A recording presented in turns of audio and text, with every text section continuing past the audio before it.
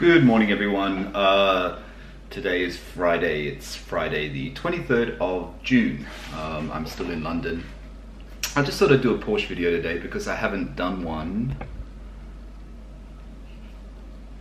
Let's fix up the face tracking.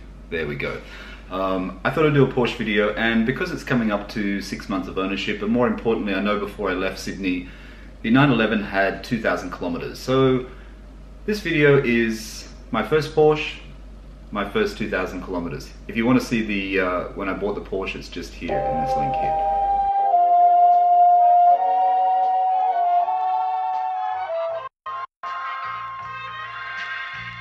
So I guess this video is just to help other people who are going through the same process as me that I went through, I think in August last year when I posted the first video, but I've been thinking about a Porsche for many years.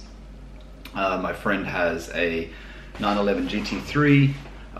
He's had 3 Porsche since I always loved them. I wanted to buy one in 2004. I wanted to buy a 1980s or 1989 Porsche 911 Carrera. I never did. I should have, because the value now is gone up dramatically. Anyway, so the main consideration, I mean, obviously when you're thinking about buying a Porsche, the first thing is the purchase price. Now with my car, the purchase price, I set myself a budget. That budget, because I was buying the car in Australia, only gave me, a few options to what I could purchase. I could purchase probably a very high kilometer 2005 Carrera S, if you could find one, or I could buy a low kilometer base Carrera. In the end, I found a low kilometer base Carrera at a dealer, which was in immaculate condition. It had 40,000 kilometers. I'm not sure how many miles that is. 25,000 miles, something like that. And I purchased it. It was silver, which was the color I wanted. It didn't have the factory wheels on it. It had Tech Art 20-inch wheels on it, which other people, you probably see my video here about that. I'm still considering changing them. I'm going to make another video about that in the next couple of days, about where I'm at with the wheels. But yeah, so the purchase price for me was based on the fact that I wanted to make sure I had money left over to add a few accessories, like the Fister exhaust, and a few things like that. So the purchase price is a personal thing. My car in Australia for a base Carrera was, it was under 90,000 Australian dollars, which probably a lot of you in America or UK are probably going, what, you paid that much for a base 911? That is the price. Probably the standard sort of price is somewhere around 80, 85. I paid in the mid 80s. My car had reasonably good history. It was a 2-owner car. I mean, there's little things here and there which weren't exactly right, but I wasn't that fussed. I mean, it was obviously very well looked after. You could see the interior is immaculate. So once I had the PPI done, it was a pretty easy decision. Another consideration when you're buying a 911 is the insurance cost. Now, the insurance cost on my car is, I don't pay it yearly, I pay it monthly. It's just how I like paying insurance, so I pay it monthly. The insurance cost on the 911, insured for the value that I purchased it at, with all the options, was about $50 Australian more per month than my 2004 Audi A4 S-Line that I had. The Audi A4 was only insured for $12,000. So the difference in the insurance cost, I think, is pretty good. I went through Porsche Insurance Australia. Because I don't drive the car much, it's on the, I think it's 2 to 3 times a week or something like that, 2 to 3 times a week or something, to be driven 3 times a week, which for me is okay at the moment. If I spend more time in Australia, then I would actually change it to more days. But that brought the price down a bit. I have full no claim bonus, so yeah. So the insurance cost was really reasonable for a car like that. For a sports car, it's not expensive. If you're buying a used Porsche 911, get a PPI. A Porsche pre-purchase inspection is worthwhile, even if the car is not in the city you live in, even if it's interstate, or miles away or kilometers away, you should get a PPI. There's lots of places that do it. I had my PPI done by Autohaus Hamilton here in Sydney. Luckily enough, the dealer that I bought the car from, Scuderia Graziani in Woolloomooloo here in Sydney, allowed me to take the car for the day for as long as I needed it for. I took it over to Autohaus Hamilton, which is on northern Sydney here, and they did a full PPI on it, which took about 3 to 4 hours. The cost in Australia for the PPI was about was $450, and then you get a reasonable report about what you need to fix and what you may not need to fix. My car had a service at Porsche Centre Sydney in late January. I bought it early February, so it already had a minor service done. So certain things were pinpointed in that. They're just minor things which Autohaus fixed, and the cost wasn't that much. It needed a major service. That was probably the biggest thing, and it had a small coolant leak, but it was just the cheap seal underneath, which they fixed straight away. But yeah, PPI, invaluable. If you're buying a Porsche 911, get a PPI. It's important. Okay, so the wheels and tires. My car came with the 20-inch Tecart rims. The tires on the back are 305. The tires on the front are 240, I think. 235, 240. The rears are 305, 25. The tires are big. The tires, I've done a quick search because I'm thinking about changing my wheels over. The tires are not so easy to come by for the rim that I have on my car. Michelin Australia doesn't even have them listed that size. Michelin UK does, Michelin US does. I'm looking at either, if I replace the tires on these wheels, I would be looking at Pilot Supersports, I think. I know everyone gets PS2s. I don't think PS2s are available in this size. I haven't seen them. If they are, let me know in the comments below. I'll put the wheel size in my description. But the tires are a bit hard to come by. I think I priced them, and I've only found them from a reseller in Sydney, I think a parallel importer. And the 4 tires on 20-inch with Michelin Pilot Supersports are 2,700 Australian dollars, which is not fitted. So that's quite expensive. The other thing to note about my tires, and I noticed this in the PPI, and it's something I probably should be more conscious of, is the age of the tire. My tires are actually stamped 2005. So as you know, tires last 6 to 10 years max, and I mean 10 years you should change them. So my car's now 11 years old. The tires really need to be changed, which is why I'm really thinking about either changing my wheels or just getting new tires when I go back to Sydney in a couple of weeks. The interior of the car, a few things you should note if you're looking for a 911, especially a 2005 997 to 2007. 2005 to 2007, there was a problem with the air conditioning controls. The little flipper switches deteriorate, the rubber that was on them, if you have grease on your fingers or oil, which a lot of you probably already know, it will just wear off the finish. My car, when I went for a test drive in it, was the first thing I noticed. It looked really, really ugly. It had been someone had put texture to color it in, the previous owner, which looked terrible. I looked at a few, I searched the forums. There was obviously places that could replace the buttons. They didn't look that good to me. In the end, I bought a new unit from Suncoast, had it delivered to Autohaus, and they fitted it for me. The price from Suncoast was about 40% less than the price Porsche Australia wanted to charge me for the air conditioning unit. It was still expensive. It was I think 700 odd US, but still a lot cheaper than buying it from Porsche Australia. And now the air conditioning looks fantastic. The other thing about the interior of my car is that, I would have preferred more leather in the interior. It would have been nice to have the leather dash. My mate has the leather dash on his GT3, and I think the leather looks fantastic. And the leather on the doors, on the little side panels. I've been looking at Exclusive Option. I'll put the link down the bottom here. They do a lot of leather parts for Porsche and other brands. My friend has them in his car. The quality is exceptional. I think I will buy a few pieces from them. I'm sort of narrowing it down. It works out to be quite expensive. You could spend, at least $5,000 on leather to upgrade your interior. I think some of the things are quite good, so I might look at that in the future. Otherwise, the interior of my car, the seats are in excellent condition. Everything is working fine. There's no other problems. It looks pretty much brand new inside. It was important to me. I know a lot of other 997s for sale aren't as in good condition. I probably paid a little bit more of a premium to get a car in this this condition.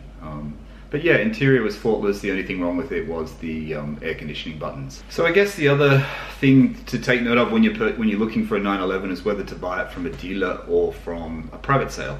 Now the thing is, in Australia there is not a lot of 997s for sale. 997 in a manual as well, manual transmission I'm talking about here.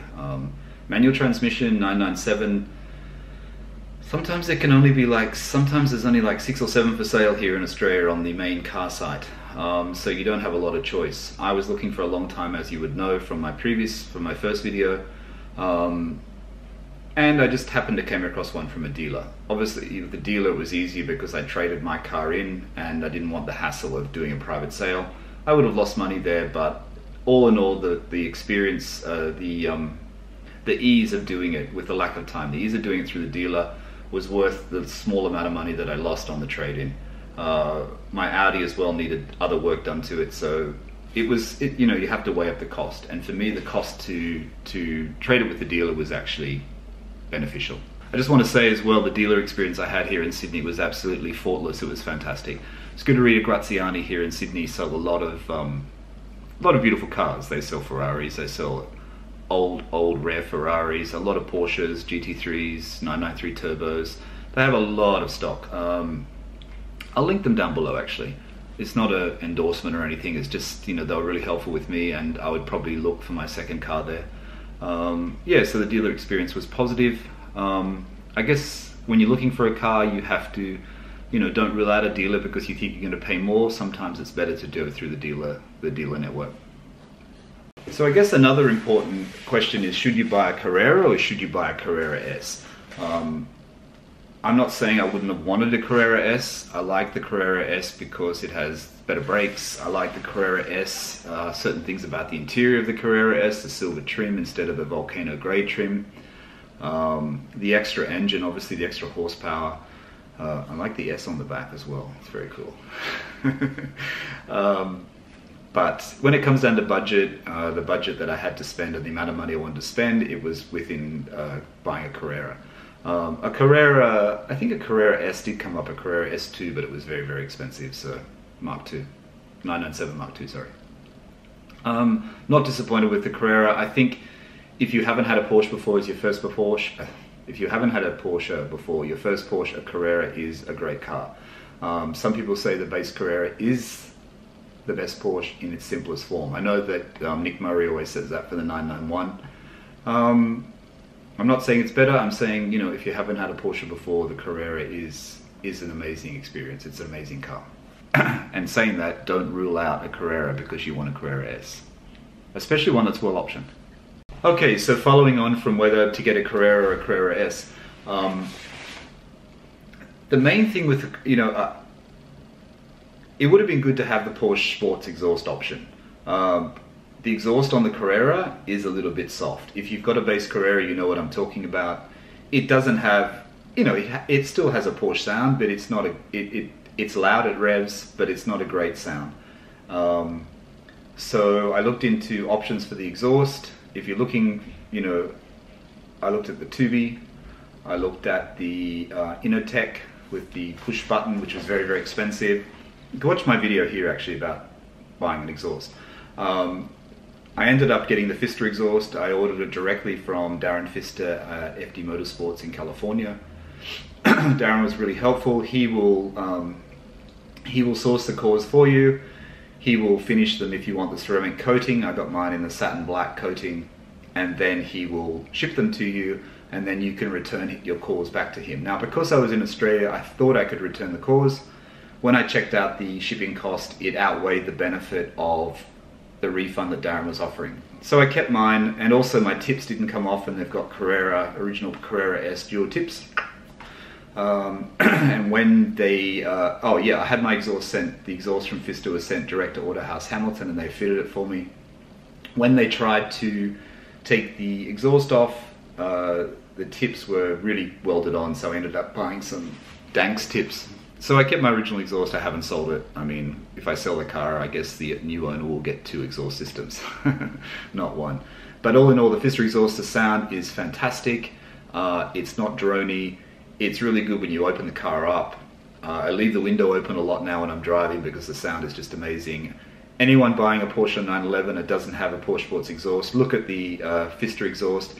If you're buying a 911, you're probably going to decide between a manual gearbox, which is rarer, and a Tiptronic PDK gearbox.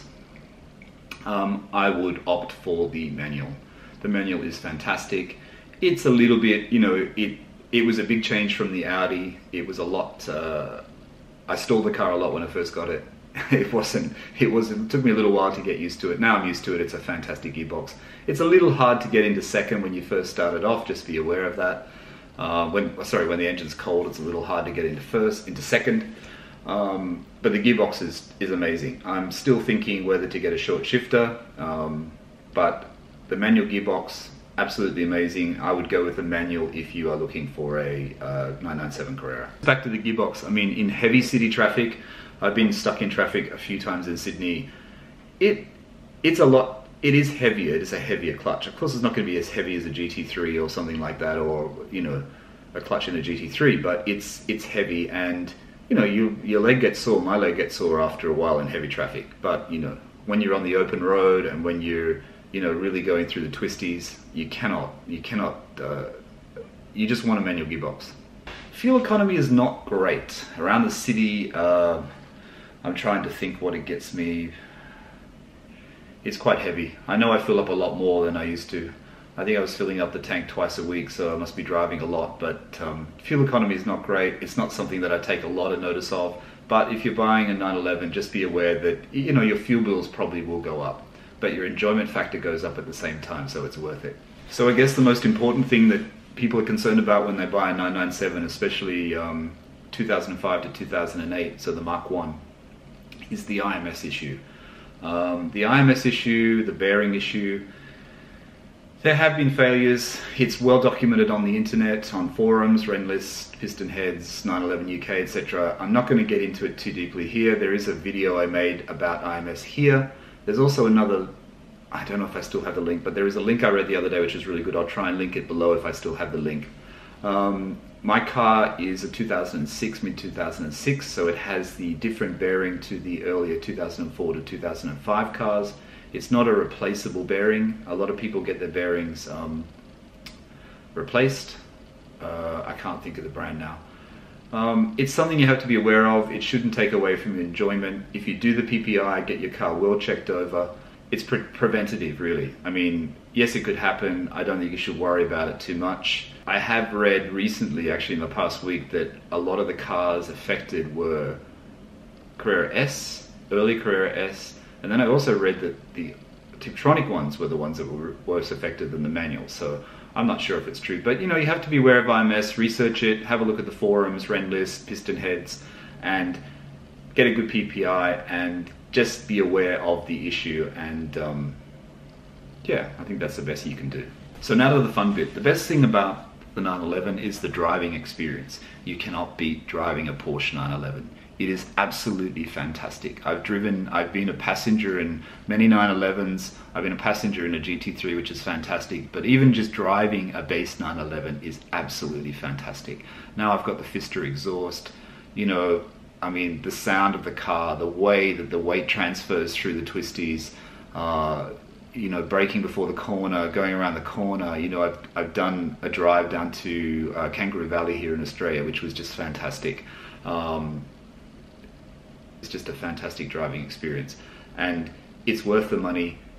It's worth the outgoings. It's worth everything to drive the car. I love it. It's fantastic. The other thing about the 911 is I think the 997 will be, I mean, I guess most Porsches are classic cars in the end, but it's a future classic. The Carrera in its base form in silver, like I said, I do want to get the OEM wheels, so it has OEM wheels, but it's a future classic. Now, obviously, I think it may depreciate a little bit in the short term. I'm not sure actually, but it may, but they're very short supply 997s here, even dot ones. Dot 2's even worse, and dot 2's are holding their price. And I think that's a worldwide trend. Dot 2's are holding their price very, very well. But I think it's a future classic. Regardless, you know, it doesn't matter. It's a great car to drive, and that's all that matters. At the moment, I have no intention of selling this car in the short term. Like I said, I think I will take a minor hit depreciation, but I think it'll come back up pretty quickly. So I hope this video has been helpful. Just wanted to try and help some other people on their Porsche journey. Share the passion, as they say, and just a bit of insight on what I went through when I was buying the Porsche and how it is now after I've had it for, you know, how I put 2,000 kilometers on it, which is not a lot, as you know, but I've been traveling a lot, so I haven't got a chance to drive it, which is really annoying. But it's a great car, it's a great purchase, and if you have any questions, please leave them in the comments, and I'll try and help. If you're thinking about buying a 911, then you know, I would not hesitate. It's a great car and a great driving experience.